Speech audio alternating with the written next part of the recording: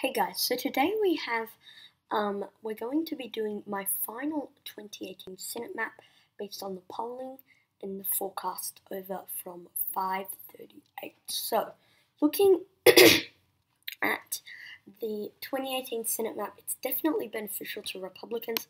I'm going to clear the screen and start off with a blank map since that was my last prediction. So, let's go through. Okay. There we go. Let's go through all the safe Democratic states. So Washington, California, Hawaii, New Mexico, I would actually classify as safe now. Minnesota, Maine, Vermont. Oh, Maine's safe for the independent, not for the Democrat or Republican. New York, Pennsylvania, Virginia, Maryland, Delaware, New Jersey, Connecticut, Massachusetts, and Rhode Island. So I think we've covered all the safe Democratic states. So now let's go on to the safe Republican states. The states of Utah, Wyoming, Nebraska, Mississippi, and that special election there in the state of Mississippi. So now we have 39 Democrats, 47 Republicans. Now, where can the Democrats make up for this lost ground? They can make it up in the Rust Belt. I see West Virginia, Ohio, Michigan, Wisconsin, and Minnesota special election all being likely to go over towards the Democratic Party, just because these are typically Democratic states. If we go ahead and look at the polling, just today a new poll came out showing the Democrat in Minnesota's special election leading by 8. In the Wisconsin race, I don't believe there was any polling done today, but there was done. There we go. So if we go in, the latest poll shows Tammy Baldwin leading by 9. If we go ahead and look in the Michigan Senate race, it has narrowed down a little bit, but still in favor of Debbie Stabenow. Debbie Stabenow leading by 7 in the latest poll. And then if you go ahead and look at Ohio, Senate race there,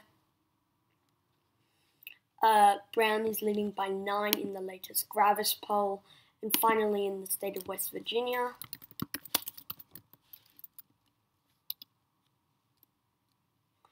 Patrick Morrisey versus Joe Manchin. Again, narrowed down a little bit, but Joe Manchin still leading at the end of the day. Now, we've covered all the likely Democratic states. Now let's go on to the likely Republican states. And there is one likely Republican state, and it is a pickup for them. It is the state of North Dakota with Heidi Heitkamp and Kevin Cramer. Kevin Cramer probably going to win this race, probably by about a 5 to 7, probably about a 6 to 9 point margin there in the state of North Dakota. I would be very surprised if Heidi Heitkamp was able to pull off this upset. Now, we've covered all the likely states for both parties, so now let's go into the leaning states. And the first one will go into the leaning Democratic states. First leaning Democratic state is the state of Montana. Jon Tester has consistently led in polling, not necessarily by a wide amount. If we go ahead and look in Montana's Senate race, not necessarily by a wide amount, but still you can expect this one to go over towards Jon Tester at the end of the day. I believe we've covered all the leaning Democratic states. So actually, I'm going to move something into the leaning Democratic column. Based on the polls that we've been getting today, Nelson has now led +4, +7, +4, +5. Now, these are all in the leaning column. This one, even in the likely column. I don't think he'll win by 7, but I do think he will win, and probably between 2 to 5 points now. So I'm moving Florida from the tilt Democratic column to the lean Democratic column in the same place as the state of Montana. That's something to note. Now for the lean Republican states. There is one lean Republican state. It's a state Democrats were really hoping that they could actually pick up because of the candidate in the state. However, the Republican in the state has consistently led in the polls done Now, you're tossing up between Tennessee and Texas, aren't you? And I see Tennessee as being a leaning Republican state. If we go ahead and look at the polling, just look at now how many times Marsha Blackburn has led in the public polling. +8, +9, +4, tie, and +5. If we go ahead and look at the beginning polls, at the very beginning, Bredesen had pretty much consistently led up until about August, only lost in one poll. But then Blackburn started to take the lead, and then she just skyrocketed. And for that reason, I'm keeping it in the leaning Republican column. So, by the way, guys, this is my final prediction. So, we have 5 states left that could definitely go either way. They could go towards the Democrats or Republicans. We just do not know because they are pretty much pure toss-ups. But some of them are slightly in favor of one party. Let's start with the tilt Democratic states. In the state of Indiana, Joe Donnelly has had leads in the polls. If we go ahead and look at the polls there, yes, today's poll has brought down, but you can see that overall the leads for Joe Donnelly are more than the leads for Mike Braun. And for that reason, I'm putting it in the tilt Democratic column. If we go and look at the 3-way race, Donnelly leads as well. I think that this Libertarian candidate could be taking away votes from Mike Braun, so that's not beneficial to him. Now going over all the way to the state of Missouri. I'm calling this one for Claire McCaskill now. She has led now. Josh Hawley has led in many of the polls. There we go. Josh Hawley versus Claire McCaskill. Today, one of today's polls actually showed McCaskill ahead, and I'll tell you why that's better than having Josh Hawley ahead. Because see that one of the polls that had Hawley ahead today has an R by its name. That means it's done in the favor of the Republicans. Then if we go ahead and look at the Josh Hawley +3 one, it's an Emerson poll, better. However, neither candidate is at the 50% mark, whereas in the poll that shows McCaskill ahead, yes, Claire McCaskill is at the 50% mark. However, this McCaskill poll has a larger margin of error. This one could go either way, but at the moment I'm putting it narrowly in the tilt Democratic column. In addition, if we go ahead and look at the 538 forecast, I like to trust this one a lot. There we go. They currently have McCaskill at a 56.1% chance. I would agree with that. I think she'll probably go on and win this race, but not by a wide margin at all. Now going all the way over to the state of Nevada, I'm also saying this is a tilt Democratic state. If we go ahead and look at the polling, not as good for Jackie Rosen as it should be, but the latest poll shows Jackie Rosen leading by 4. That is something to note, and the poll that's taken into account making it a tie is a Republican poll. So I do think that this one will, at the end of the day, narrowly go into the Democratic column.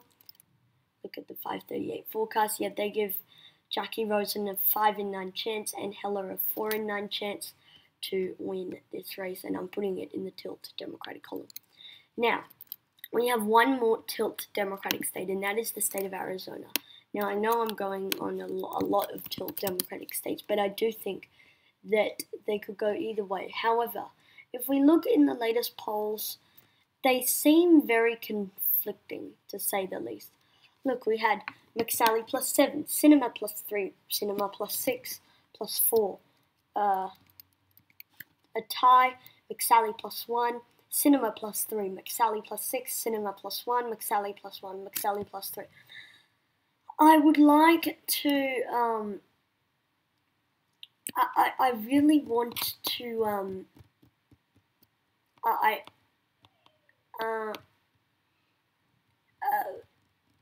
sorry. I really would like more consistent data. We're not going to get it much more consistent data, but it's just very inconsistent. If we look at the 538 forecast, so the polling has gone back and forth. Look at the 538 forecast. They have it as a lean D again. And the weighted average of the polls is 1.7. So I really think that Arizona is somewhat of a good thing for Kristen Sinema to take on. She's a moderate Democrat, not necessarily the best thing, but you can expect at the end of the day this one to narrowly go towards the Democratic Party. And now for the state of Texas, final state. Sorry, I'm calling it for Ted Cruz at this point.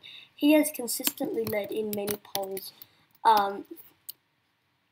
Yes, I do give O'Rourke credit. The lead has narrowed down. Look, Cruz only leading by 3. I really salute Beto O'Rourke for that. He's an amazing candidate. Just incredible.